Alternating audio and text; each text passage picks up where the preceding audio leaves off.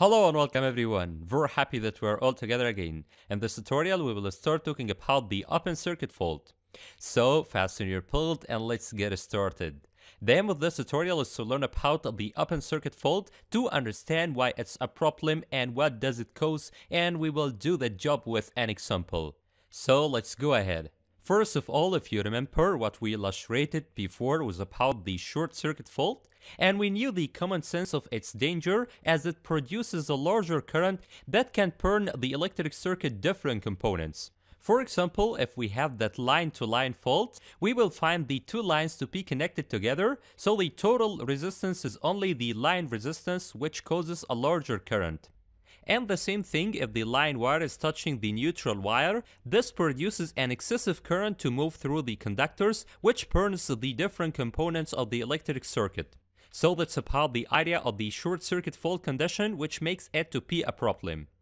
Now the other type of faults we have is the open circuit fault type. Here the open circuit fault condition is caused by many factors, like the case at which the fuse explodes or to be damaged. So if we have a fuse that is used for protection, which connects the two conductors together. Now if there is an increase in the current through the circuit, this causes the fuse to explode, which cuts the circuit. So when the circuit is cut, this makes the circuit to be open as you see here. But for the first glance, you say that there is no problem now, as the circuit is just open and there will be no flowing power, so this is just the problem. But in fact, this is not right for the transmission system of the power, as if the circuit becomes open, this produces a great increase in the voltage that is applied to the different components of the circuit.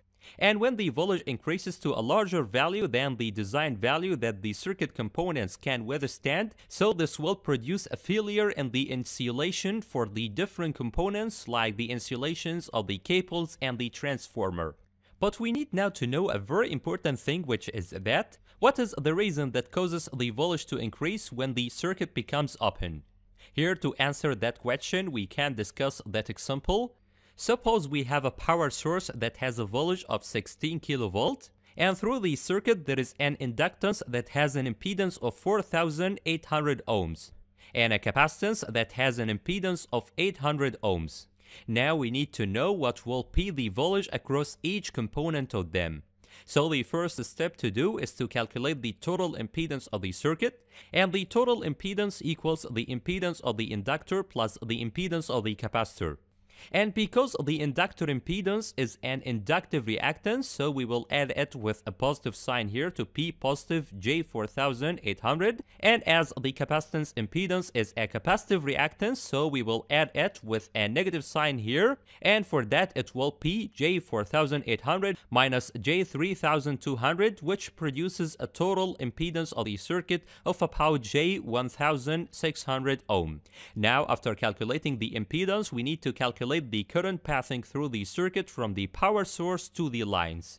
And here the current equals the voltage over the total impedance, so it's 16 thousandths over 1600, which equals 10 amperes. And this means there will be a total current of 10 amperes that is passing through the circuit. Very good. Now we are ready to calculate the voltage across the two elements we have, the capacitor and the inductor. So the voltage across each of them equals the current passing through each of them times the impedance of each of them. And for that, the voltage across the inductor equals the current, which is 10 amperes, times the inductive reactance, which is 4800. Hence, it produces a total value of the voltage across the inductor of about 48 kV. And by the same way, to calculate the voltage across the capacitor, it will be the capacitive reactance times the current, so it's 3200 times 10 amperes, which produces 32 kV. So the voltage across the capacitor now is 32 kV. But the problem now is that the voltage across each element of them is larger than the source voltage. For example, the voltage across the inductor equals the source voltage 3 times. as it's 48 while the source voltage is only 60. But the problem is that the electric circuit components are designed to withstand the source voltage, not that larger voltage across each element of the circuit. And in that case, this produces a damage for the different components of the circuit, like the break of the conductor insulation. But you can ask now, what is the relation between that example and the open circuit fault, as you don't see any open circuit condition at that case? So the answer is that this example shares one property with the open circuit condition.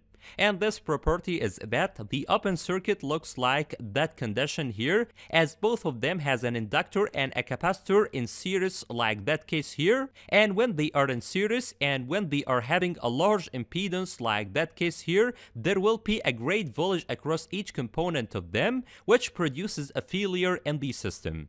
Very good. Now the next question is that how can we get that characteristic for the open circuit condition? So to know how that condition is achieved at the open circuit condition, let's discuss an example. Suppose we have this three-phase circuit with those three-phase power sources, then we have some transmission lines, then we have a three-phase inductance.